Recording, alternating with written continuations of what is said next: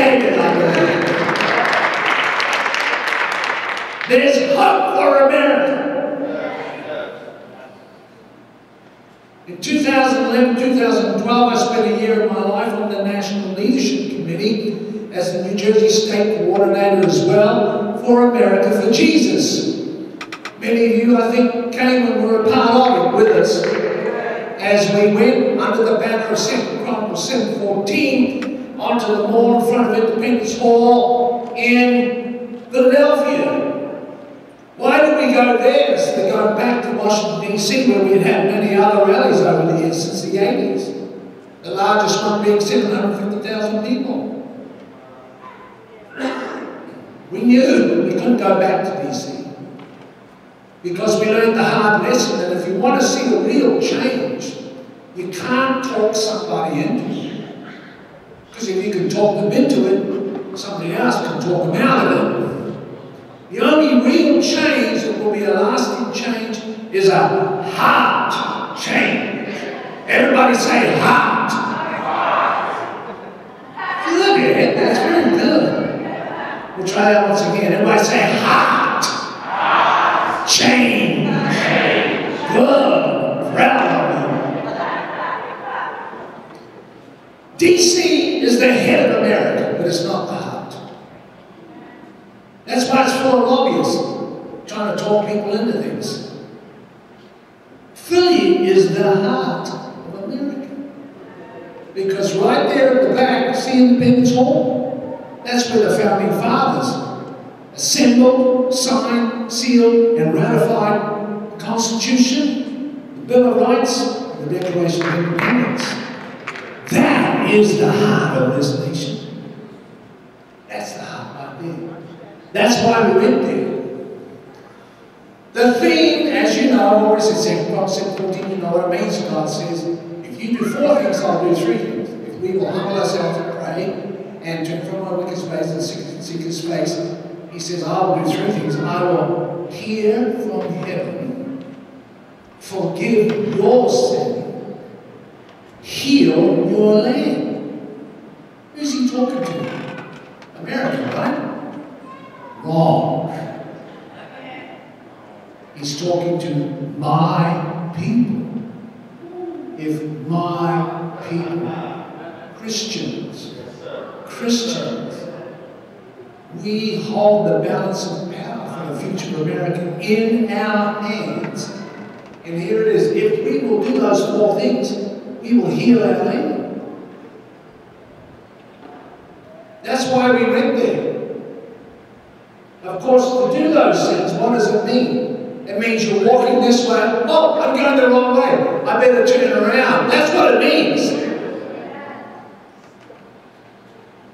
Now, I've got to tell you, in the lead up to 18 months prior to this major international event, which was broadcast on God TV all over the world,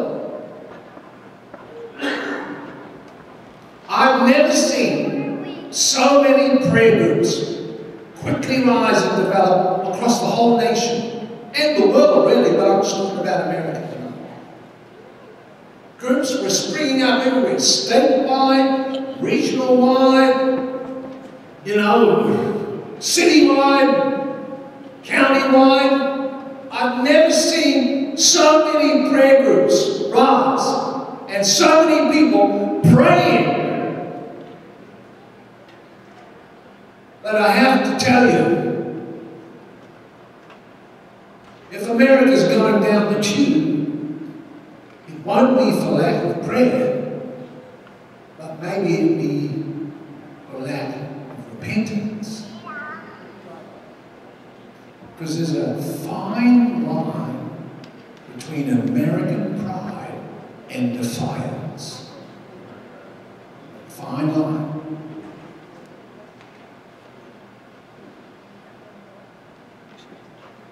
The amazing thing is, we went there understanding that the reason we were there was because of this book. This book was called No Cross, No Crown. It was written by William Penn, who was the founder of Penn, Pennsylvania.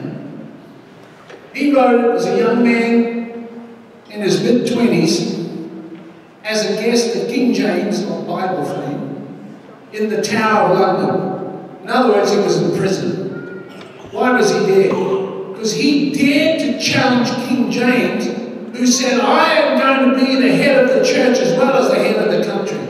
And William Penn said, no king but King Jesus, a phrase later borrowed by Patrick Henry. No king but King Jesus. And that's why he ended up in prison. But when he was in there, he wrote this book. I have on that table back there the first ever modern translation of his book. It just came out less than a year ago. Because the book up until now was written in King James English, almost more King James than the King James Bible. Very difficult to understand. But we have the first modern English, modern translation. Now, if you want to understand America, you have to start here. Because if you don't know where you came from, you won't know what you're doing here, and you certainly won't know where you're going. And this is the book that influenced the Founding Fathers more than any other book in their compiling of the founding documents.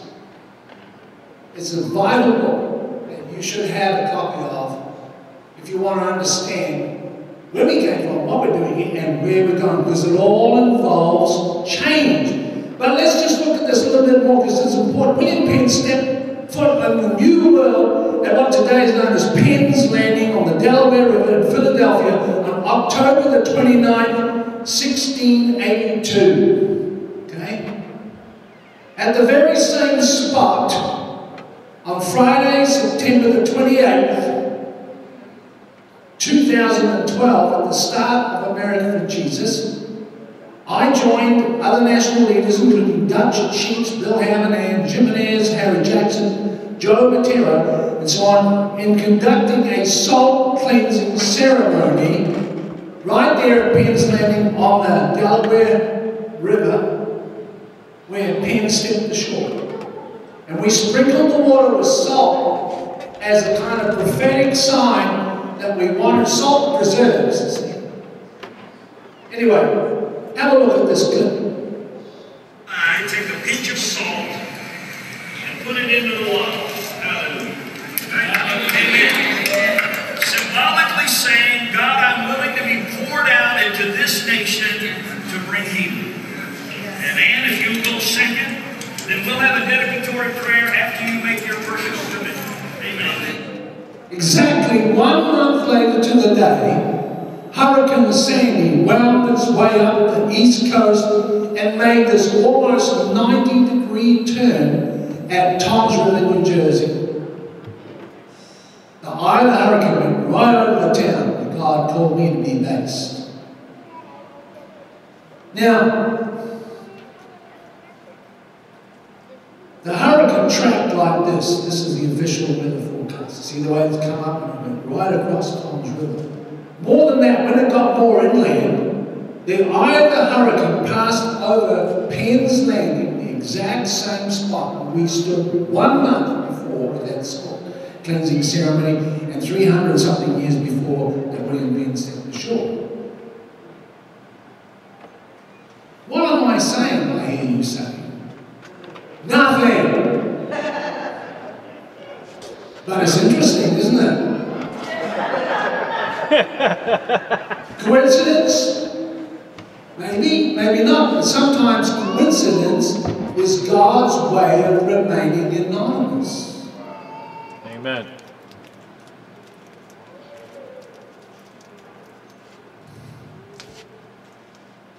Let me take you back a bit. On my website, we had the vision of the coming wheel of reawakening, and it's been there since February 2000. This is the vision that God showed me from the Northeast just after I got here. It's been on our website for all this time. And in that vision, I relate how the great wheel of reawakening that God showed me is rolling into the Northeast. Remember, I saw this back in 2000. And I saw this giant wheel rolling into the Northeast, this so huge, it would make the Empire State Building look like a teen kid's toy in comparison. It had 4 giant spokes connecting with an inner hub, and in the first spoke was written a word beginning with P. Prayer to capture the attention of God. The second spoke had purpose. Purpose obtained from hearing His heart. And then power to enable the outworking of His purposes. Passion to move us from apathy to activity. And finally, it all revolved around the central hub, which was the word unity. Now, see, unity does not necessarily come easy in a nation that celebrates independence as a virtue. We don't do things together too well. Even our movies perpetuate the great one-man myth. It's always Arnold who's going to save us all. Or it's Superman who's going to save us all. Or it's the die-hard guy, come on. Or it's Iron Man. It's always the one man. Whereas true spiritual leadership is about having a team of people worshiping together in cohesion and leading and pushing the ball forward together as a team. But we have too many one-man bands here in America. But this is what I saw. And I can, look, when I saw this satellite, I couldn't help think of the wheel that God showed me. The wheel that I saw was 1,000 miles wide, touching Boston to Washington and stretching out to Pittsburgh. And Hurricane Sandy was exactly the same size. And I tell you what, as a result, I mean, many people were saying God power washed the Jersey Shore. Now, you know as well as I do the level of debauchery that goes on between Memorial Day and Labor Day on the Jersey Shore. And AC, well, Chuck was down there a few months earlier, I think it was May last year, prophesying that it would be underwater.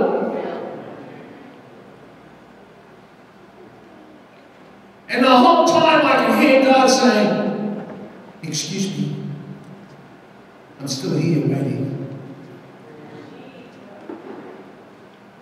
What does He have to do to get our attention?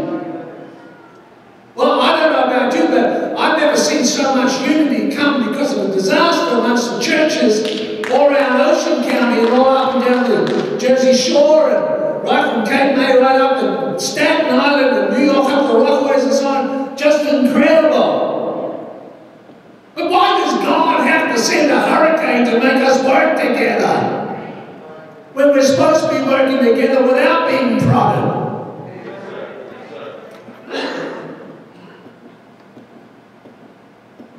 The main thing is we need to change the world.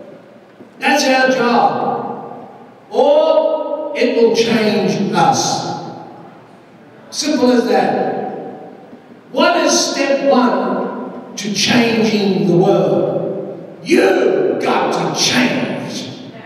A lot of people are praying, Father, change my life. Father, change my husband. Oh, Father, change our pastor. God is saying, you change. Pray that you can change to be more the person that He wants you to be. And I've got to say that things aren't going to change until you change them. You can never step into the same river twice because it's not the same river and you're not the same person. Now, if you have a dream, raise your hand if you've ever had a dream. If you have a dream, change is the only way that you will reach that dream.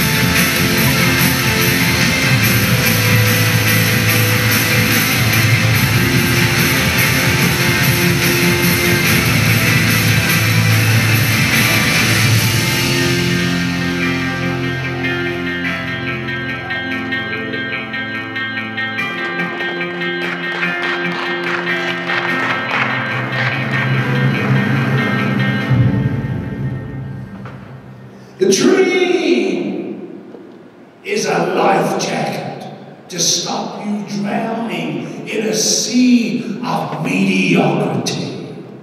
And inspiration is the fresh air that fills the sails of new dreams.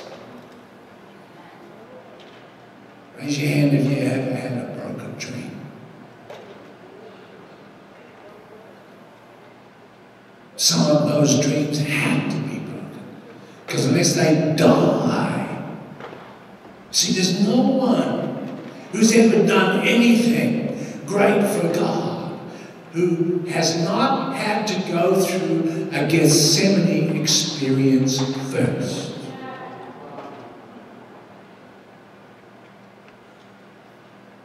Whom God uses, those he will test. The greater the test, the greater the testimony.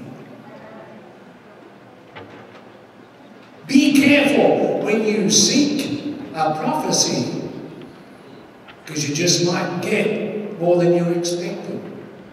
If the prophecy is truly from God, perhaps he is just trying to encourage you at a time before you're going to go through a great test.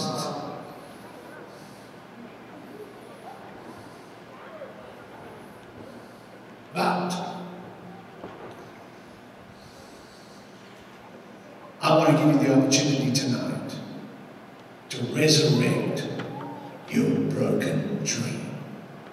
God leads by desire. There are two kinds of desire. Desires of the flesh, we have to try and bridle them, keep them under control, don't let them run wild. And then there's desires of the Spirit. God leads by those.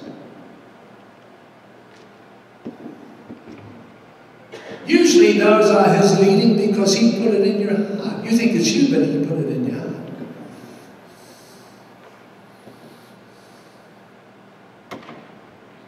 If you think about the thing that's in the center of your heart, that if money was no object at all that you could do for God, no matter how silly or outlandish it sounded, but anything at all that you could do for God, what is it deep down there in your heart that if you could do anything for God, what would it be?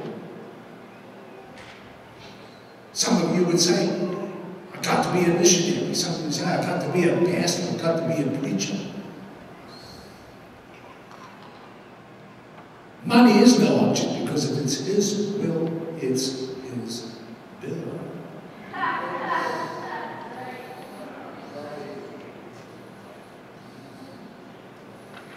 So tonight, there's very little difference between desire and your dreaming, because your dreams are birthed out of your desire, which he puts there in the center of your spirit. So tonight, there's an opportunity for you to resurrect that broken dream. If you know that's you, get up out of your seat right now and quickly come down here. I'm not going to wait too long. You better get down here quicker. I'm just going to close it all up.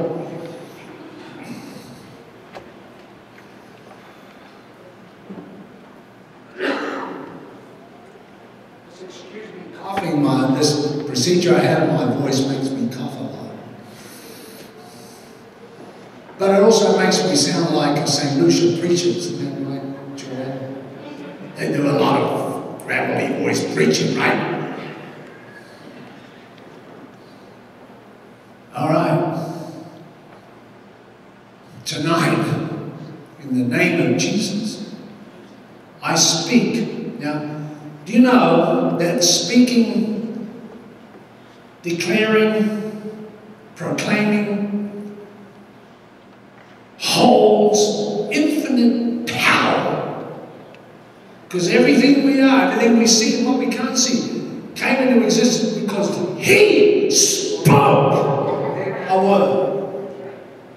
And he's given us the ability to proclaim and speak.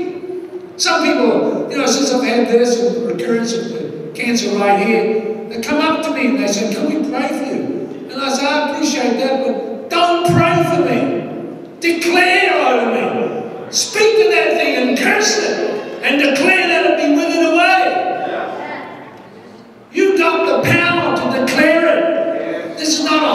great thing. I'm just telling you what I believe is the truth. You can proclaim it and declare it, and God is waiting for you to exercise the authority that He died to give you. Come on, somebody. And He can resurrect broken dreams. And tonight, I'm here as God's agent, and I declare, in the name of Jesus, I call forth from the grave every broken dream that's of you, dear Lord, that you place in the hearts of these precious, wonderful people. I declare in Jesus' name that those dreams shall live again. This night, let it be the beginning of a new germination, of a new birth. First, if it does not fall into the ground and die, it will not grow, it will not germinate, it will not hatch, it will not multiply. In the name of Jesus, let it be so tonight, Lord. I lay hands on each one to seal this in Jesus' name. To seal this in their hearts and declare it to be released right now, right now, right now, right now, right now. It be released right now, right now, right now. In the name of Jesus, let it be released right now. Let me get this back right here. In Jesus' name. Released into the land of new dreams, of resurrected dreams, no more broken dreams, in the name of Jesus, in the name of Jesus. Everybody in the house stand to their feet. Everybody in the house begin to shout to the Lord. Come on, shout it. We shout to you, Lord. We call upon your name. We put the enemy to fight over our life. The one that stole our dreams. In the name of Jesus, be rebuked. And fresh dreams, dead dreams, come back to life this night. In the name of Jesus. What are you quieting down for? Shout!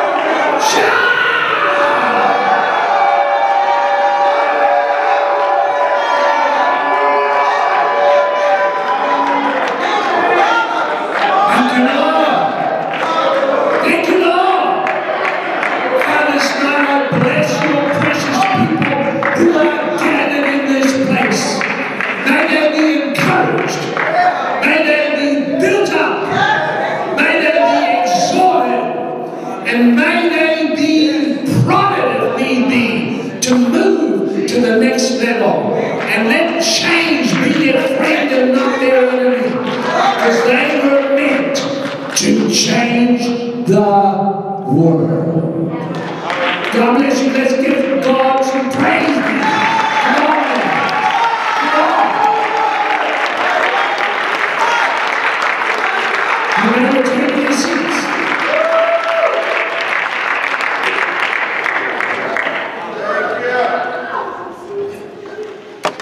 All right. All right.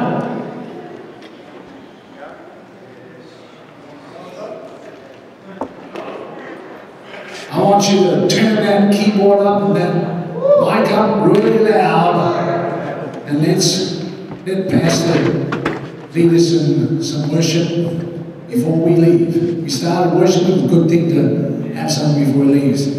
Pastor Joshua, thank you for having me here tonight. God bless you. And your pastor and his wife, thank you for providing the sanctuary. God bless you. Thank you to the sound man. Thank you to Barbara for the food. Thank you all for coming out. Could have done something else tonight. Got Ivan here and his friend all come all the way from Tom.